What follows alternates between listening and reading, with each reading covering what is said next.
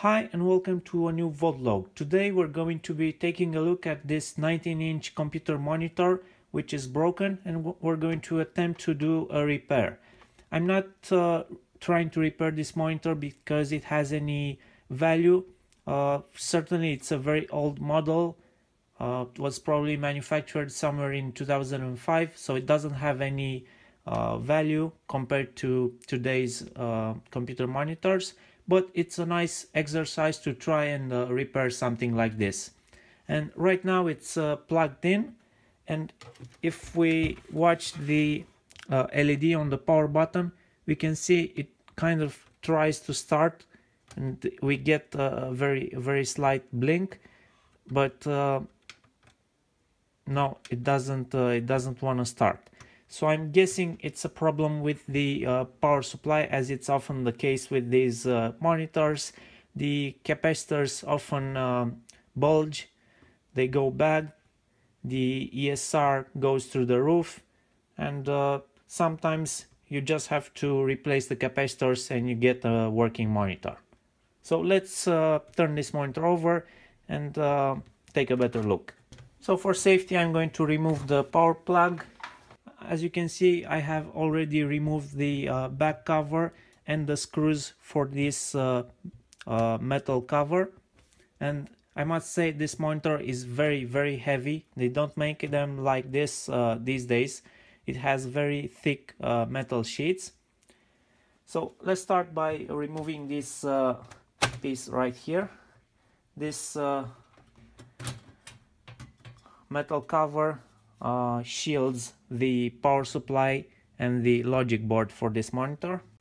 Here is a closer look at our power supply and the logic board.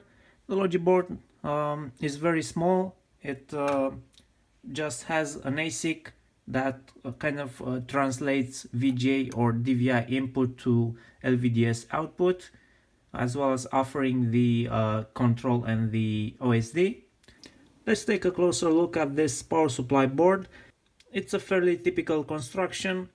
Like on this side, we are generating the voltages required to drive the logic of this LCD panel, and on this side right here we have the high voltage flyback converters to drive the in this case we have 4 CCFL backlight tubes.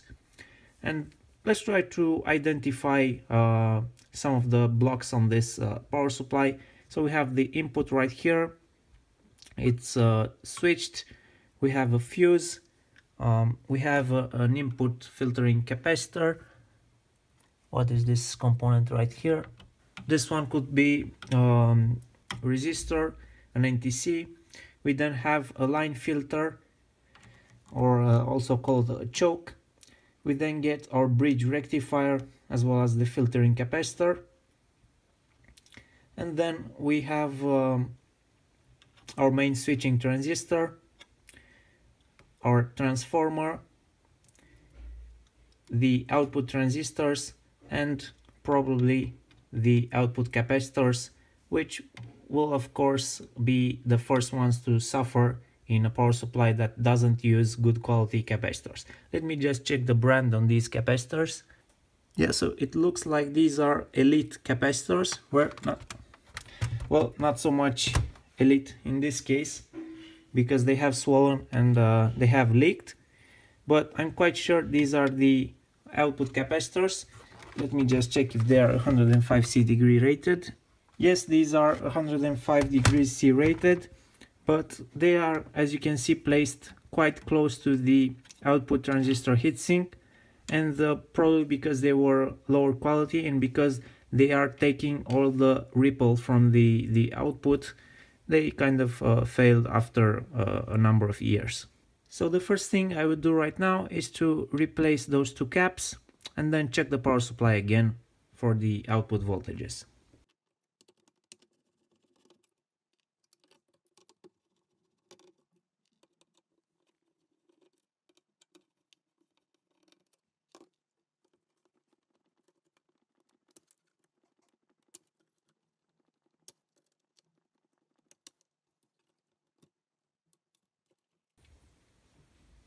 The back of this power supply looks okay.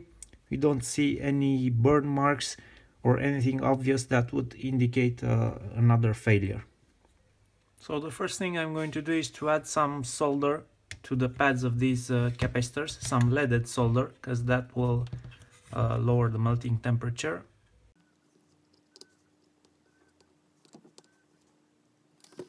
Now I'm going to grab one of these capacitors, and I'm going to try to hit both of its pins at the same time using this teeth shape, and it's off. It was that easy. You see, using leaded solder on the pads does bring the melting temperature low and keeps the solder molten for a longer time. And let's see, these are 1000 microfarads, 16 volts. Let me have a search in my capacitor bin and see if I can find some replacements.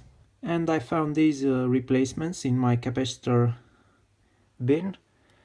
These are 1000 microfarads, 16 volts, same as the original ones on the board, but these are Fujicons, 105 degrees C rated, and I believe the TM series are low ESR, so these will be perfect for this application, and Fujicon is a decent brand of capacitors. Right, so now the holes are covered with solder, and I'm going to try to fix that.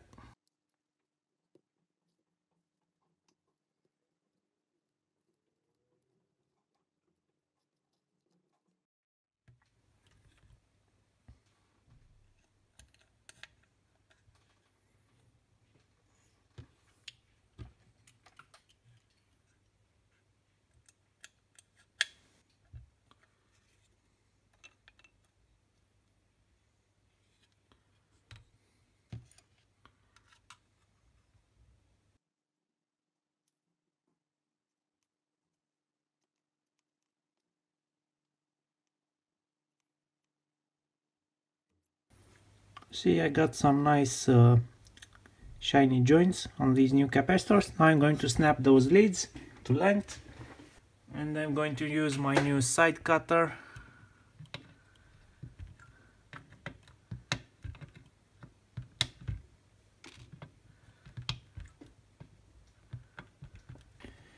so let's try and put the power supply back on its position.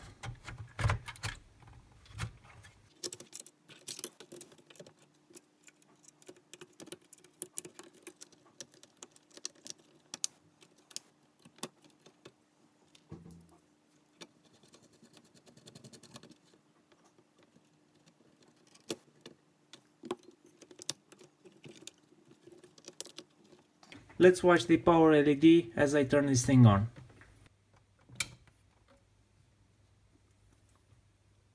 And we get power.